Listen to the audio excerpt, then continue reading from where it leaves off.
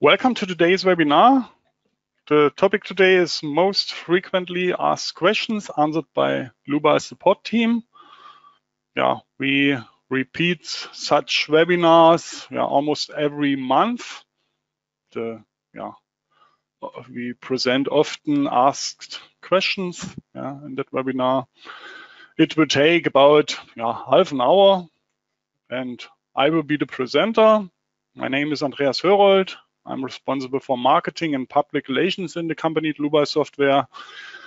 I've been working for 12 years for the company. Before that, I had worked for 10 years as structural engineer. Okay, that's all from my side. Markus Baumgartel will answer your questions, but he can introduce himself. Hello, my name is Markus Baumgartel. I am responsible for customer support and frequently asked questions on our website.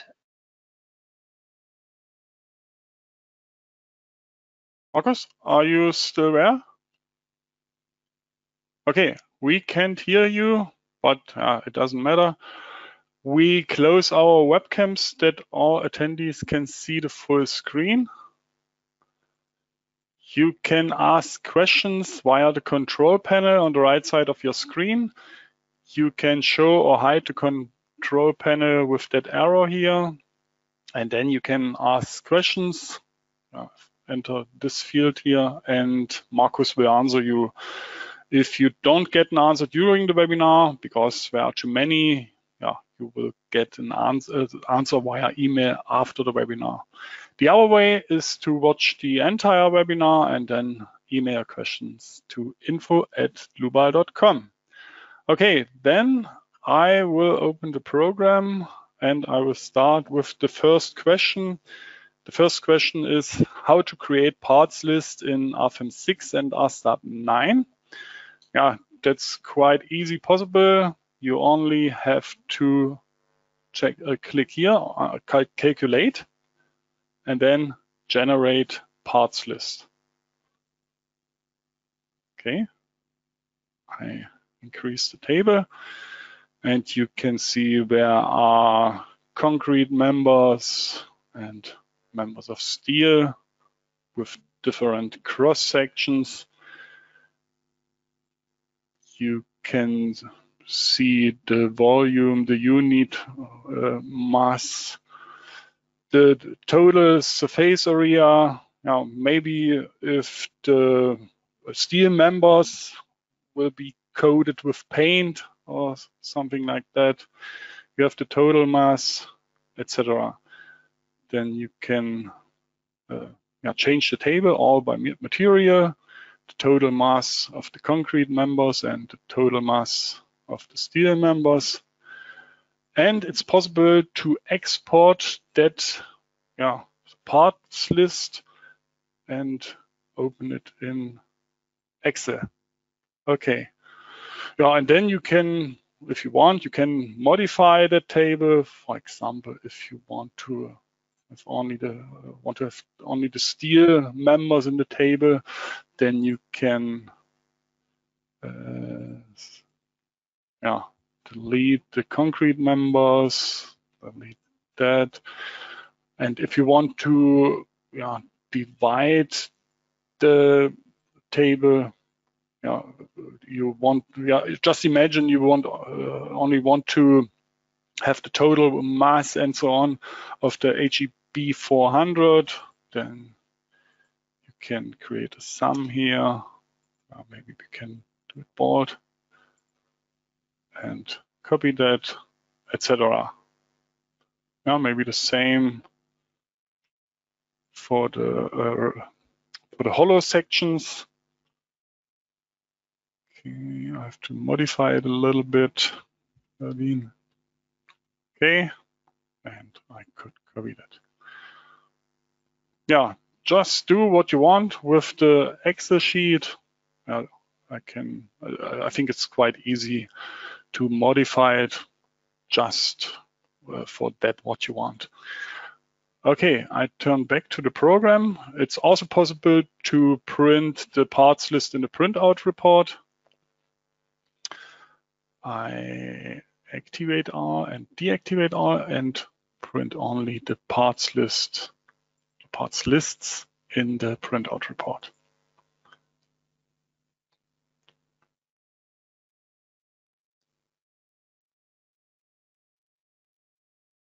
Okay, now you can see the parts lists here. Okay, I can close the printout report and turn to the next question. Now, before I will do that, I change the model. So, and the next question is how to release nodes and lines in RFEM 6. Yeah, that's quite easy possible. I would like to show that on 2 examples. Now, one example for a nodal release, one example for a line release. I start with a nodal release. Now we have got 2 members here, the upper or 2 beams here, and the upper beam lies on the lower beam. And just imagine that they lie loosely on the top of each other. That's not the case in the moment. Just let me calculate or show the results. Yeah, the upper beam pulls the lower beam in the -z direction. Yeah, how to change that? Yeah, just for your info, there's an eccentricity. I open the beam and the eccentricity. Yeah, the lower flange of the upper beam lies of the upper flange of the lower beam. That's the eccentricity. Okay, so now we create a nodal release, insert, special objects, nodal release. I open the dialog box. So I need to select the node, that node. Okay. Then I have to define the nodal release type. Where are different options? I would like to use the release in Z direction, and I use a nonlinearity. You can see here that there are different nonlinearities are available, such as friction, diagram, and so on. And I select the fixed if positive VZ.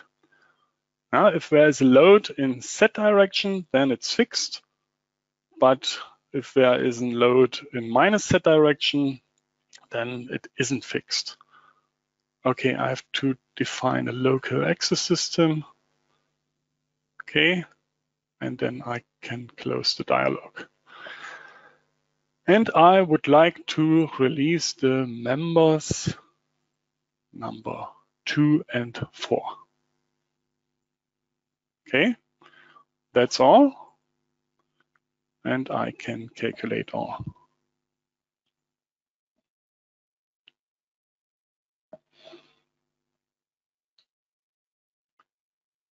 So, and now I switch to the wireframe model. And now the upper beam can take off. And if I change the load in Z direction, then it should transfer the load to the lower beam. That's the nonlinearity. Okay. So then I switch the model, line release. Yeah, the same principle, but in another or 1 dimension more. Just imagine that the plate here, in that case it's a steel plate, lies loosely on the top of the beam. Then with that load, the surface should take off. How to create that? Insert, special objects, line release, or line releases. So I have to define the line release type, use set as well, and the same linearity. Fixed if positive, we set. Okay, I select the lines.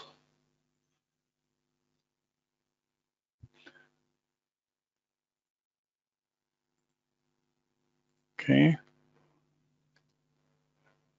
And release the surfaces, all surfaces in that case. Okay.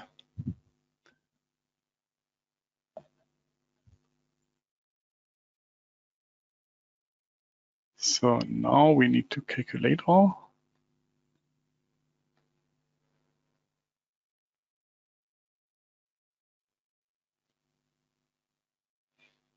And now the plate takes off, or the surface. Now you can use it, for example, if there is a concrete slab over the steel member, etc. You have got different options, as you could see in the dialog. Okay, that's all for this question. Line and nodal releases. I go back to that model here, and the next question is, how can objects be selected by different criteria at the same time? Yeah, many customers look for the special selection function, which we know from our previous program versions. You could find it here above. But this function has been completely revised, and it's now called object selection, offering various advantages. Now you can find it under guide objects here in the navigator data, and then object selection. I create a new object selection. And this way you can select and edit several objects at the same time.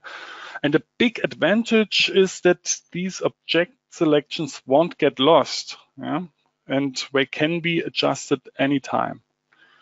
Now let's create one, or I would like to create more object selections that you can see the different options. I start with basic objects members and the definition type basic.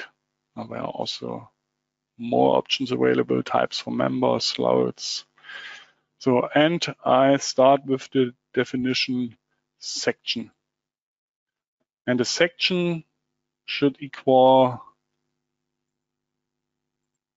HEB 400.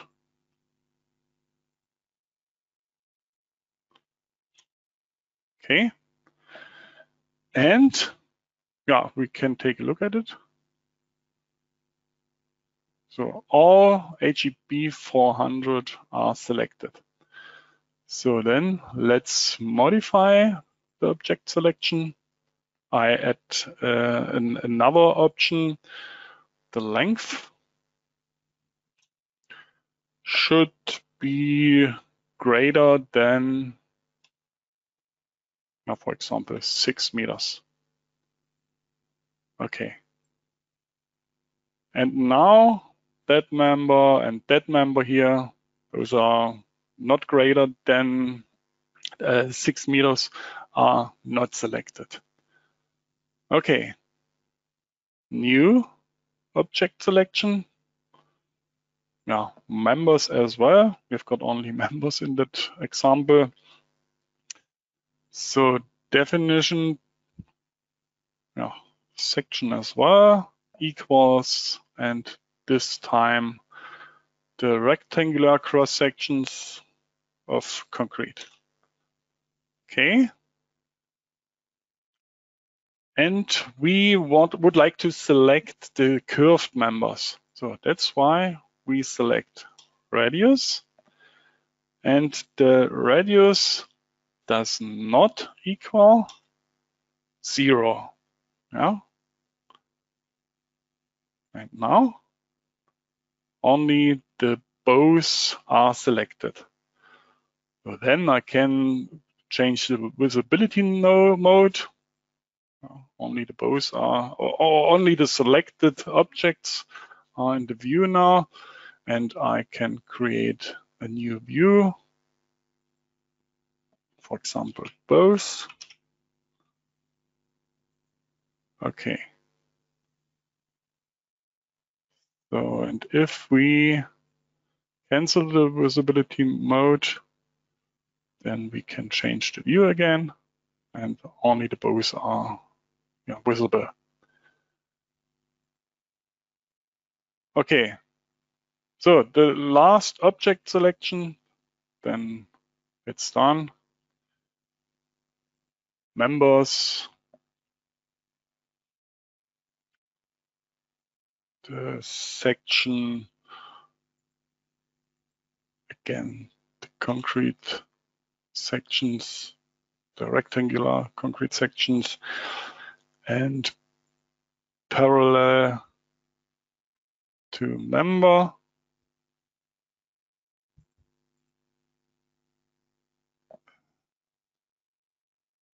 So, and I have to select the member, for example, this one, and all parallel members are selected now. Okay, that's all to this question. I changed the model, a simple steel construction. And the question is it possible to perform the steel design only for selected members or member sets in RFEM 6 and RSTAB 9? Yes, such a design is still possible, not only for steel design, also for aluminium design, concrete design, timber design, etc. Yeah, just change over to the table, or I switch, or I select here in the base data the add-on steel design. I select the standard, Eurocode 3, and I select the German standard, but that doesn't matter. Okay, and I start the steel design, in that case for all members. Okay, we get results, we get an error message, the stability design could not be performed. We didn't define effective lengths or boundary conditions, but that doesn't matter. That's not what I would like to show. But when I go back to the input data, then for example, to that table, you can select the design situation. For example, if you only want to do ultimate limit state design.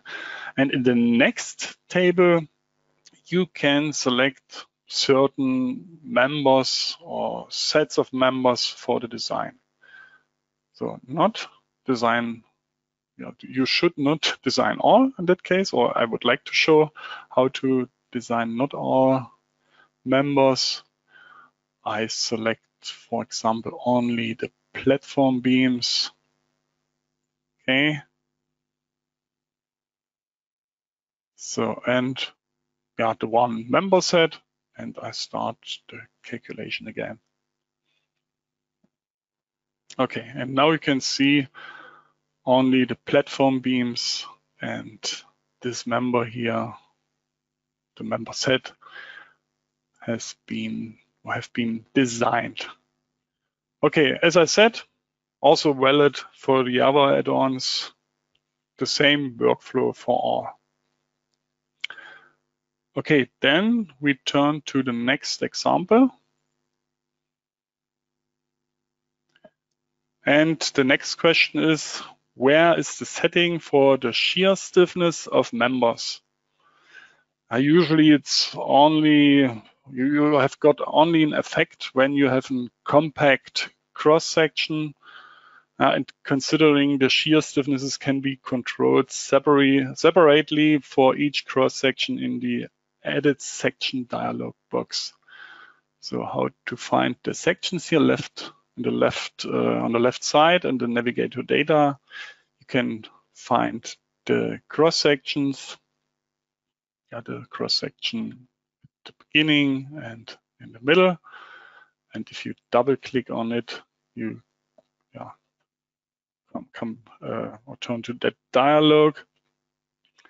And if here deformations are considered, a deformation increase due to shear forces will be the result. Let's take a look. That's the default setting. And let's take a look at the results. The deformation is 24 millimeters. And let's deactivate the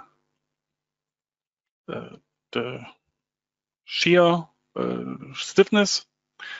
Okay, and you can see the shear parameters are grayed out.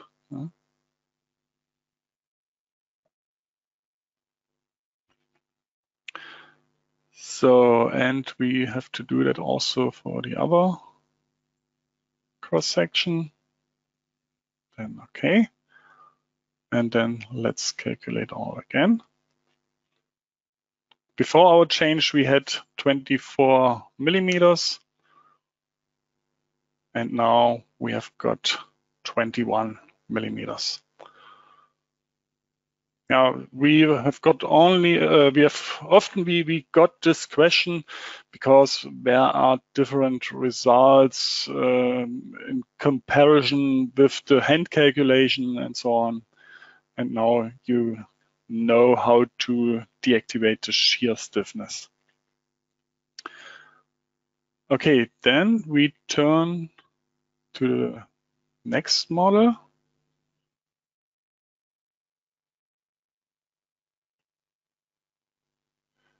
So, and the next question is, can I switch off the display for the reinforcement in the model? Yeah, that's possible. All types available for the concrete design can be displayed graphically in the work window. Let's switch to the navigator display, and you can find here types for concrete design. And there are different options. You can disable the longitudinal reinforcement, the stirrups, then the surface reinforcement. Now we don't have any stirrups here. Different options. And then you can print such graphics, like maybe one graphic with the longitudinal reinforcement and the stirrups, and one graphic with the surface reinforcement. Can you display? Can you print in the printout report? Okay. Yeah, as you could see, it's quite easy to disable it and show that. Okay, then we turn to the last question for today. How can I properly unlock my license again?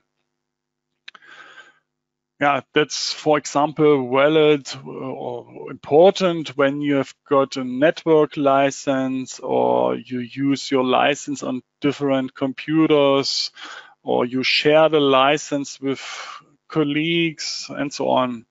And usually the license will be unlocked a couple of seconds after closing the program, after the borrowing time or the blocking period when a crash has expired. The maximum borrowing time is 30 days. And if you have got a crash and you don't open the program again, then the blocking period is 24 hours. Right above, you can see the license manager. I open it.